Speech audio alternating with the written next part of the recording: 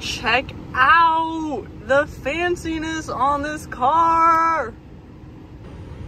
Woo! Gotta hit the Tesla.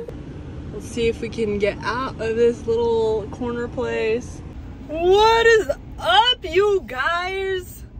Every single car on this street is freaking fancy, and you know, we're not even in the like North Hills, we're just in the slums of Beverly Hills, and every freaking car here is freaking fancy, and like everything is so expensive. And gosh, I have so much to say, but I have to put the map in for San Diego because that's where I am headed at the moment. The streets of Beverly Hills. Woo!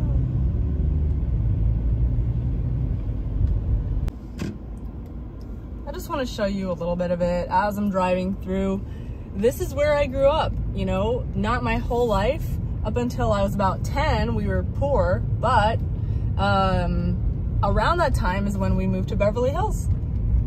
And things changed. Look at that house right there, new build. It feels weird to be back in LA because every time I'm back, I have these mixed feelings of first, like, wow, everything is so beautiful, and that would be so nice if I can afford all of this myself. And then the other feeling is like, oh no, I can't afford this myself because it's so expensive, and like I will always have to be dependent on someone else if I ever want to live here because it's just so expensive. Like, we went out to dinner last night, and the appetizers were like $100 for like each little tiny appetizers. The drinks, I went to the swanky bar near my parents' house. The drinks were, the cheapest drink on the menu was $25. The cheapest drink. Stuck in traffic. I'm gonna try and show you as much as possible. So yeah, as I was saying, the cheapest drink, $25. Very tiny little portions, and like you're just like, oh my god, who's paying for this? Because it's not gonna be me. Hold on. So I wish I got more shots of last night, the night before, because that's, you know, those are the nights that we went out, and there was more exploring, and there's like so many nice things to see. Like, I wish I got more shots of it, but the past few days I've been going and getting non-stop tests at doctors because of my heart. You know, I went to see a cardiologist, a really good cardiologist in Beverly Hills, the top of his field, and he's also happens to be a family friend, and he was really nice and caring, and he like kind of freaked me out. He did like a electrocardiogram, and then he was like, oh, you have to do an echocardiogram, but our technician isn't here today, and you have arrhythmia and tachycardia and enlarged left atrium and all these things that freaked me out, sounded scary. And another thing is that he asked my mom if she could like measure my arm length against my height, because I guess he was worried that and I was looking at that and that's, I guess, a symptom of Marfan syndrome, is when your arms are longer than your height. And so I guess he wanted to test me for this genetic disorder, which means a much shorter lifespan and heart problems. So I don't know, you know, like, I don't know if any of that is a big deal, you know. One of the doctors that I went to, he also wanted me to get like an eye pressure exam, like blood in your eye pressure. So I went and got that exam and like a whole bunch of coordination stuff. And the other doctor was actually like, yeah, you're fine, and I think you're just dehydrated and malnourished, like you're not eating properly. You should be like hydrated constantly, especially because you're in Texas. And he actually wanted to invest in Texas, and he was asking me about what I do, and he was just so nice. He was like, yeah, I want to invest in your Airbnbs, in your Airbnb business. And I was telling him like, yeah, so it's going okay, but like, it's still kind of an experiment for me. Like, I'm not operating at such a professional level, so I can't really give you these like big numbers for you to invest. And he was like, it's fine. I know you. I knew you since you were a little girl. I trust you. And whatever you do, like, I will be fine with it. And just, here's my email address and please just send me your numbers. And so I'm like, okay. So I guess I'm gonna have investors, and which is really exciting, but it's that feeling of like, this is so exciting to have people wanting to invest in me and what I do, or for me to invest and for me to manage their investments. That's very exciting, but at the same time, it's like, you want to rise to the occasion because you don't want to fuck up their investment. And like, I don't even know if I'm ready for it, but I want to be, like, I want to make it happen. So I don't know, it's scary. It's like exciting and scary, and gosh, LA is pretty. Here you go. Here's some more beautiful palm trees and all that shit.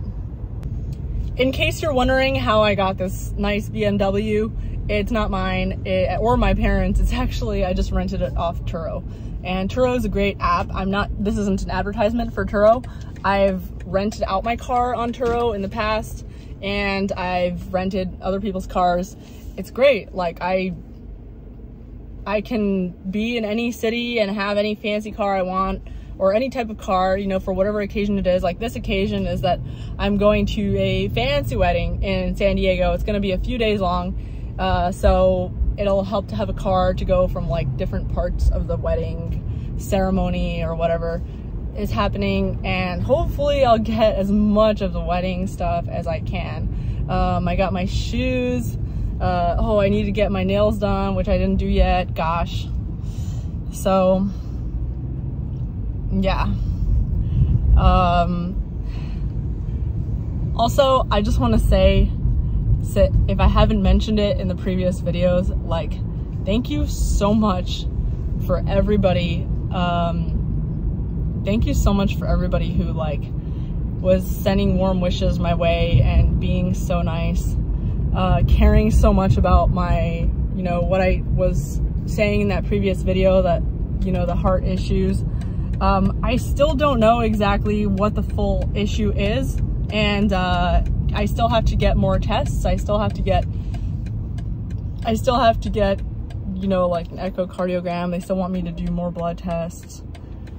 There's still things to be afraid of, but, you know, after talking to more doctors, either in person or talking over the phone, and fortunately in the Jewish community, my parents have a lot of family friend doctors that are very good at what they do, and so it really helps to talk to so many people that know what they're talking about, and I feel much better. Like, and no, they don't all think that I'm in the middle of having a heart attack.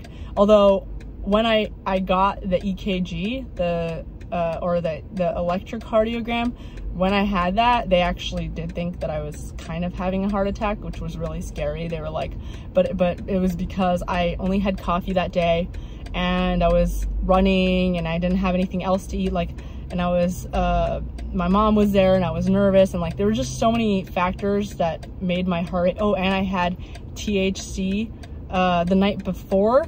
So THC the night before, didn't eat anything, and then the next day, coffee, like caffeine. That was a huge shock to my heart. So a bunch of factors caused that EKG to look really kind of scary to the doctor. So but, you know, talking to more people, I've also been talking to some of you guys. Some of you have texted me, messaged me, DM'd me, and I'm so sorry if I haven't, like, if I've been taking so long. I really appreciate it, and some of the advice is really good, like the vitamin D. That's definitely, I have a vitamin D deficiency. The highways in California. So, quick update, you guys. I pissed in my pants because I keep blaming it on my mom for making me drink smoothies, but the reality is I could have avoided drinking these smoothies if I controlled myself a little bit, but they were just so good that I drank them. And then on my way to this bridal luncheon, I pissed in my pants, and not even in the car, fortunately, actually, because this is a rental and the whole car would smell like piss and I wouldn't even know how to clean it.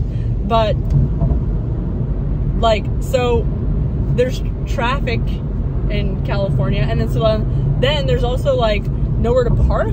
So I'm trying to like find somewhere to park so I can just like get out of the car and just like, and it was all of a sudden, I needed to pee all of a sudden, and I run out and then I see a nail salon, and I don't even ask them anything. I'm just like, oh my God, like they know what's happening, because as I'm running, my piss is coming out. So my pants, my jeans that I bought for the purpose of this bridal luncheon, they're getting wet, and everyone's watching, and I'm running to the back, and everyone knows what's happening, and they point to the back, and I piss on the way to the bathroom, and I stink.